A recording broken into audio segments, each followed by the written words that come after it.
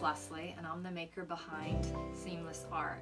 Seamlesart is a culmination of many years of experimentation and exploration of various creative techniques to find that which is most important and meaningful to me.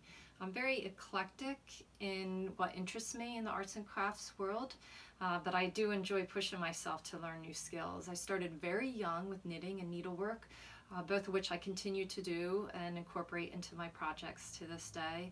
But I've also taken on projects involving wood, metal manipulation, refurnishing of antique and vintage items and furniture, to learning how to reupholster chairs, but all the while continuing on with my sewing and improving my sewing machine techniques.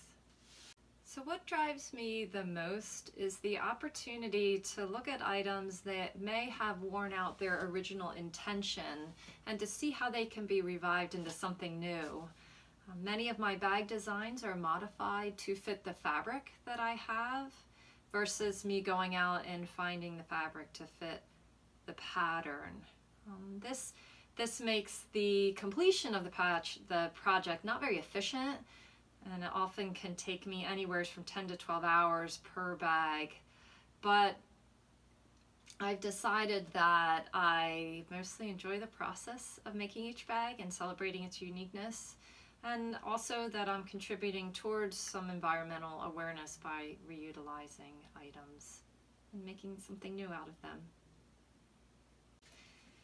My involvement with horses is another one of my passions, and I was looking for ways that I can incorporate this part of my life into my art. Originally, I was given old leather halters and martingales from which I harvested the brass hardware and any usable leather, and was able to come up with some really fun ways to use this stuff into my handbags.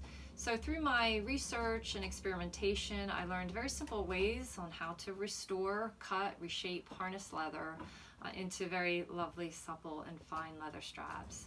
Again, the impetus was that I was going to be saving some of these fine items from the landfill and incorporate them into something new. So I'm happy today to show you my workspace.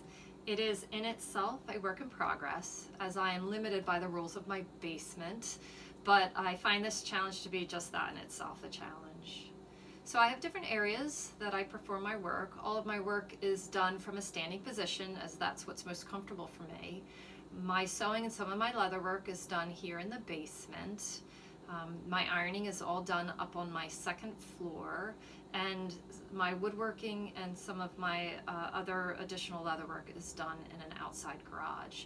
This intersperses exercise of going up and down the steps and movement, for which would normally be a very sedentary activity. So it prevents me from developing stiffness and pain from prolonged postures. I use a very standard sewing machine, and I've learned the importance of using a sharp, proper, correct needle for each of my projects. My leather tools are very simple, but recently I've done some upgrades, mainly to help me with reducing the strain on my hands.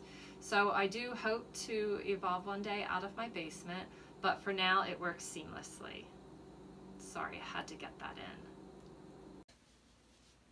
So most of my outer fabrics have been found at antique and vintage stores, thrift, and secondhand stores and yard sales.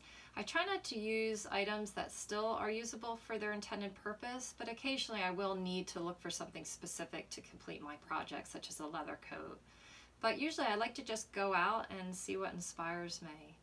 But for the interior of my bags, I do use a new fabric I purchase, and that's a denier fabric, which is rip, water, and stain resistance. So, but sometimes, you know, it is fun to do a coordinating fabric for the inside. So I am flexible with my designs. So please enjoy the gallery of pictures that I have, and pictures of my work site. I look forward to seeing you in person at the next Arts in Bloom, which has been rescheduled to November 28th and 29th. Thank you for your attention and your interest in my workspace and my items. My goal was to show you that you can make any area into a crafting and inspirational spot, and that high-tech equipment is not always necessary. But mostly it's my hope that you'll rethink throwing away items and either donate or upcycle them yourself. So thank you and enjoy.